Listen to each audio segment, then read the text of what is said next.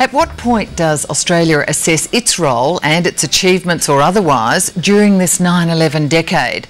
As the 10th anniversary approaches of the terrorist attacks on New York and Washington and the 10-year war on terror, now seems like a good time. Joining me to share his view on what are the lessons, the successes as well as the failings of the 9/11 decade is Hugh White, Professor of Strategic Studies at ANU. Hugh White is a former intelligence analyst at the ONA and was a senior Defence Department official in the 1990s. Welcome to you, Hugh White. Nice to be with you. Thanks for joining us. Now, what do you think has been the fundamental impact of the event of 9/11 and then the decade since? I know that's a very broad question. Subject. Look, I think we can look at it in two ways.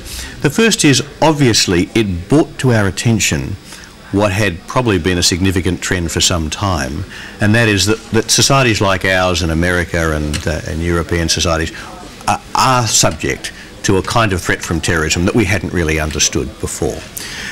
But on the other hand, the second point is that we also, I think, very much overestimated how important that threat was. It drew us into a whole lot of engagements and commitments which in the end were counterproductive in responding to that threat and made it harder to deal with some other issues.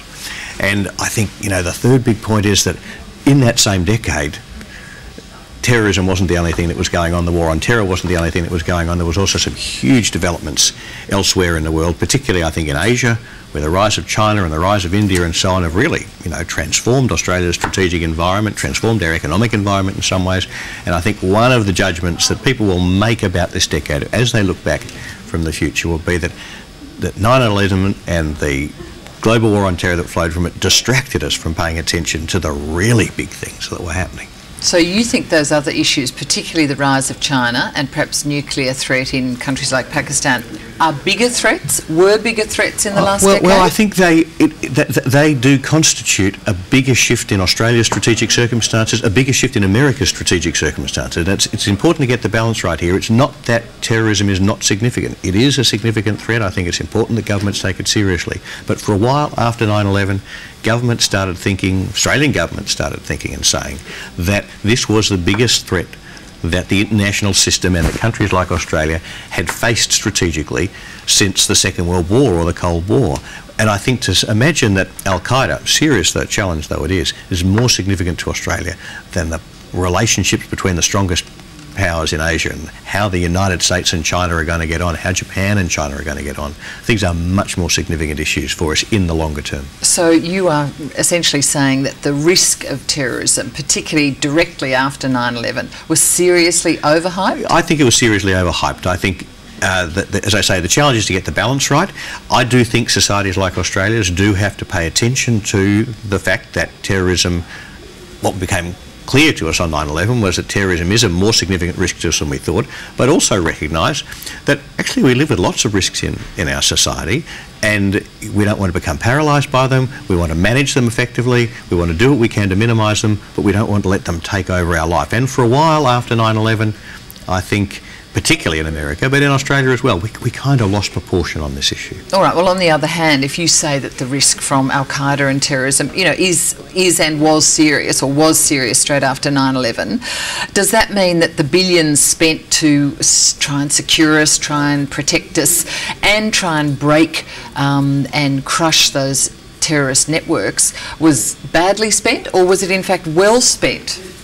Well, I think some of it was well spent and some of it was badly spent, as you'd expect from a government program.